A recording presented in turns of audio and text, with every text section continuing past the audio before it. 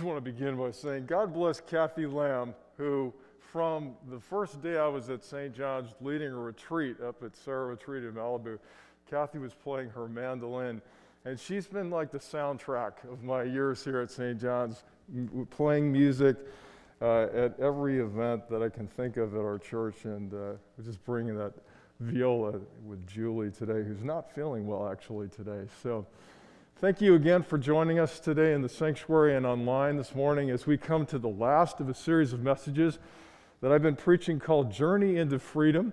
And it was inspired by a book called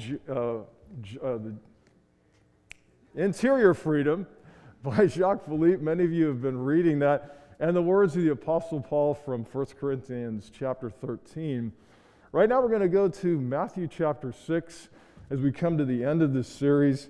And the title of this message is The Need to Be Free. From Matthew chapter 6, beginning with verse 19, Jesus says, "Do not store up for yourselves treasures on earth where moth and rust consume and where thieves break in and steal. But store up for yourselves treasures in heaven where neither moth nor rust consumes and where thieves do not break in and steal. For where your treasure is, there your heart will be also." From Jesus' Sermon on the Mount. Oh Lord, we thank you for your word this morning. May it come to us afresh, and may our hearts be freshly open and ready to be changed and even broken and transformed by you again. Do it again, Lord. Give us some fresh bread today as we seek to walk with you faithfully in these amazing times in which we live. Lord, give us strength and power and grace to serve you well and to love one another in our journey into freedom. In Jesus' name, amen. Well, one of the deepest needs that we have as human beings is for identity. It's to know who we are. It's to have a deep desire also to be seen, to be treasured by others and ourselves. We want to live, we want to exist, we want to be in a way that's authentic and real, in a way that truly matters to the people around us and to ourselves. We long for that place where our need to be will be safe from all harm. And I want to explore this idea of identity this morning because it's so important in our culture as well. Because there's a lot of places that we may look for identity, and I want to look at some of those right now. We can look for our identity in the sum of our possessions, and we know that that can be a major way that we find a sense of meaning, defining who we are by where we live, or by the car we drive, the size of our bank account, a certain kind of lifestyle. How do we measure our worth, though, after the stock market crashes or we are replaced by a robot at work? I don't know how many have experienced that yet, but they say it's coming to a lot of us. I don't know about pastors. They may even find a virtual pastor. And our house is devastated by a California wildfire. Some of us have lost homes in fires, even in the sanctuary. It may not all happen in the same year, of course, but a lot of those things can and do happen. So in the sum of our possessions, a lot of us find meaning, identity, but how about in our physical appearance? How we feel about ourselves may be greatly influenced by the idealized and heavily filtered images that we see all the time around us on television, on social media, on film, in magazines. But what, God forbid, do we do if we're disfigured in an accident, or we simply conclude that we'll never look like whatever that idealized image is that we've made up in our own minds and that we see or imagine around us of physical beauty? Or how about our unique personal talents? A lot of us really treasure and value the unique gifts that we have, and we should. We may be very gifted athletically, artistically, or academically.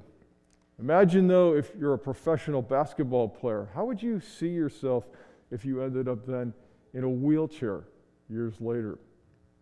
Or say you're a brilliant professor and you suffer memory loss because of an accident or a disease. Who are you now to yourself and to other people? And then again, say you're a master painter who suddenly goes blind. What becomes of your sense of identity then?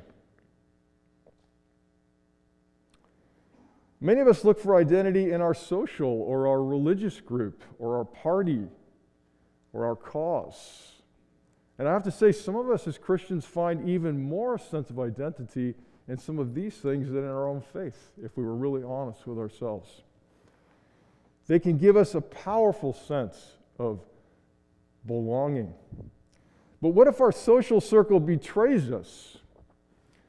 What if somebody on social media disgraces us in front of our friends?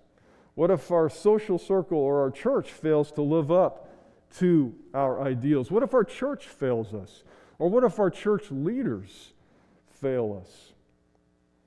What if we discover the leader of a nonprofit is misappropriating the donor's contributions, and we've given a lot to that? It happens. And it shakes us again in our sense of belonging. And finally, many of us define ourselves in terms of the good that we're able to do, the ways that we invest our time and our lives in our communities, in any number of roles in our families. Inevitably, we come to the point, though, where we disappoint ourselves, or we disappoint the people around us. We fall short of our dreams, or we don't achieve what we hoped or dreamed or imagined we thought we would achieve or accomplish. Father Jacques Philippe shared about a time when he was feeling particularly low and ineffective in his work as a priest. And when he shared this in a time of confession, listen to what his priest said to him. When you no longer believe in what you can do for God, believe in what God can do for you. Let me say that again. When you no longer believe in what you can do for God, believe in what God can do for you.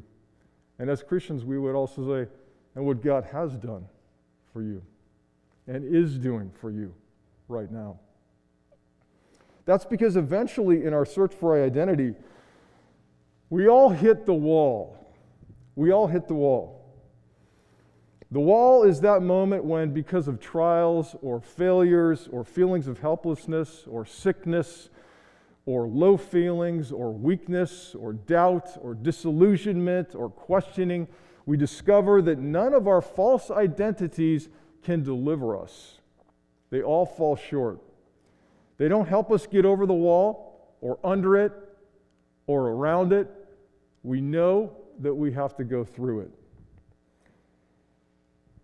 And healing comes by accepting ourselves in all our weakness and our humanity. Remember that. Number two, forgiving ourselves and others.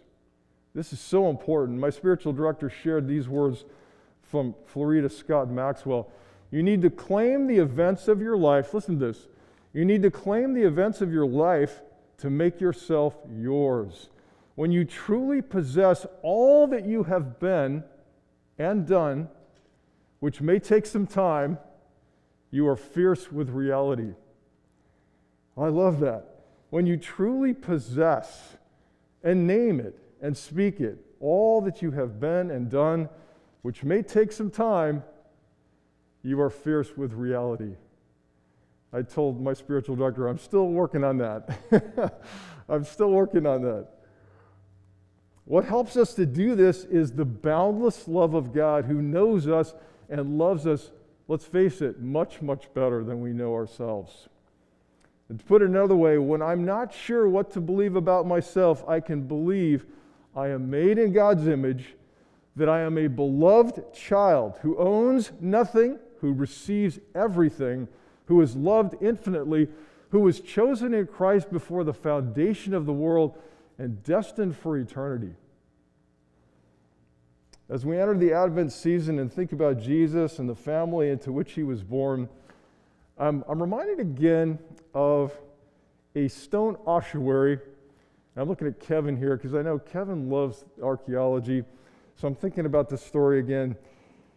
I'm reminded of this stone ossuary. A stone ossuary is just a bone box. It's a box that they fill bones with, especially in the ancient world. There was one in particular recently discovered in Jerusalem with this inscription: James, the son of Joseph, the brother of Jesus.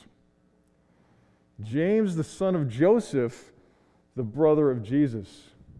So, of course, people saw that and they wondered, could this be the ossuary bone box of Jesus' brother, James, the head of the church in Jerusalem? What an incredible find that would be. Closer study of that box yielded varying opinions, you can imagine. Many prominent scholars embraced its authenticity. A Duke University professor considered it the oldest non-literary evidence of Jesus' life now available. But later examinations seemed to prove the inscription was a disappointing forgery until the accident.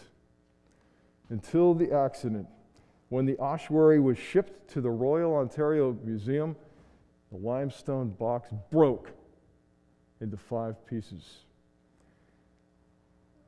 But the good side of that is that it made it possible, because it had broken, to study in sophisticated ways that ossuary box that would have been impossible if it had been intact. And the Biblical Archaeology Review reported these new findings. The studies we conducted have convinced us that the ossuary and its inscription are genuinely ancient and not a modern forgery. Why do I tell that story? Well, it's because I think, like this stone box, a lot of us feel like a forgery, a fake, like we've hit the wall for whatever reason. You may even feel like it's been shattered into several pieces as you think about your life and who you are. But in the end, that testing reveals a truth about who and what we are in God's eyes as we are sustained by His grace and power, that you are a genuine child of God and not a modern forgery. As James himself would have said, "Consider it all joy, my brethren, when you encounter various trials, knowing that the testing of your faith produces endurance." The identity of a truly free person, Jacques Philippe writes in his book. He says, "We seek freedom in possessions and power, and in clinging to a certain identity or perception that others have of us, but the only truly free person is the one who has nothing left to lose." Nothing left to lose. He relates a story of Alexander Solzhenitsyn, who expresses this truth in a book he wrote about, an autobiographical book in many ways, called The First Circle, which is set in a prison. Imagine a time when Stalin was still in power and this man was in prison.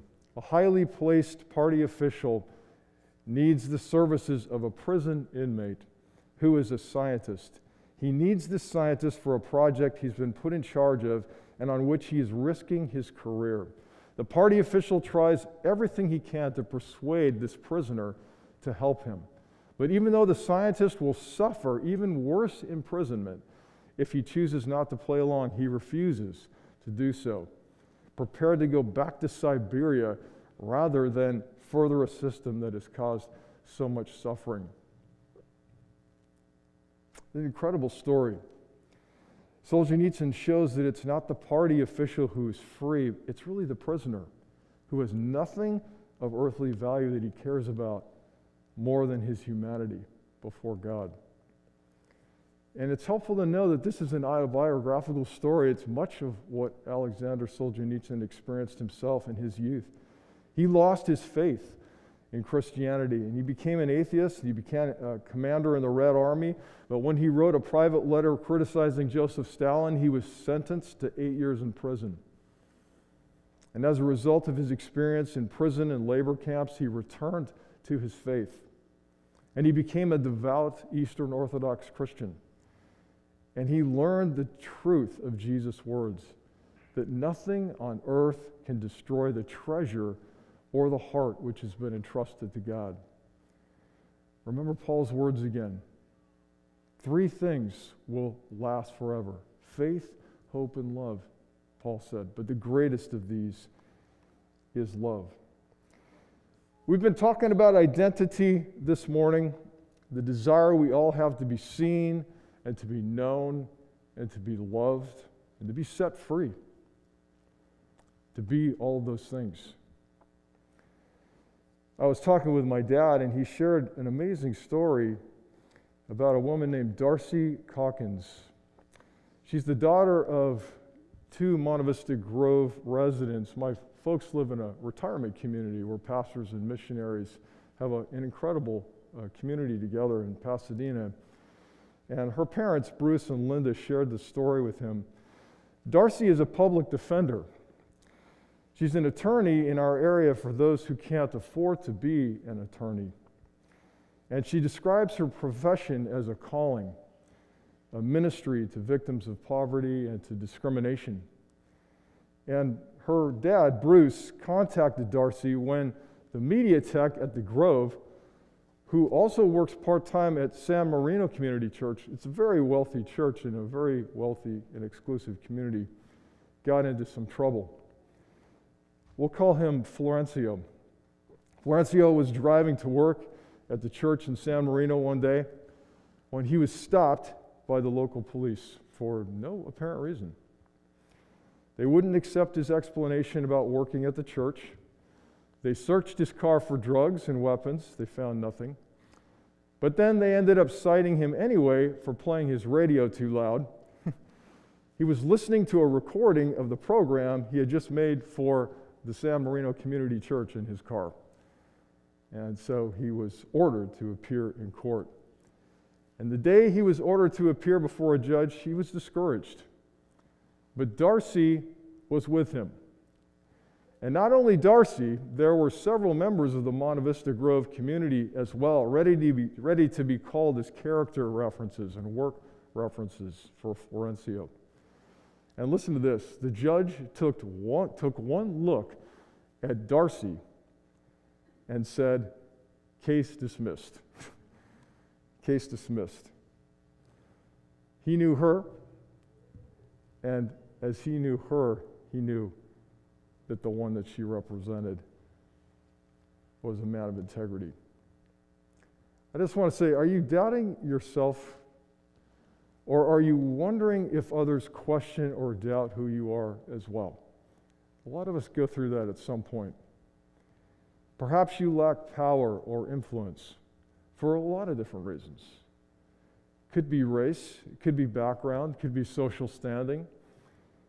It could be because of your age or your experience, or you could fill in the blank.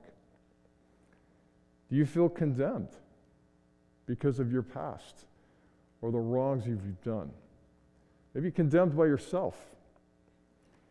Remember who stands beside you this morning.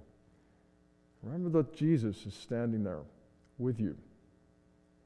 He is the judge, as one theologian said, the judge who stepped down and who was willingly judged in our place. And he steps down from that high chair to be our advocate. He lived and died, and he rose again. And the Lord is here right now, standing with you again. And he knows you better than you know yourself. He invites you to place your heart and your heart's treasure in his hands. Your whole life. You belong to him. And I want to invite you to do that right now as you think about who you are, as we think about who we are as a church, and our place in this community, in this new century, in this new season, in all that we've been through together. Who are we? And what is Christ calling us to do as we follow him? Let's remember that we are his children and that he is our advocate standing with us as we walk with him into the future, as unknown as it may be, and that we're safe and secure in his arms. May God reveal your belovedness to him today in this moment of silent prayer. Let's go to him and ask him to speak to us afresh.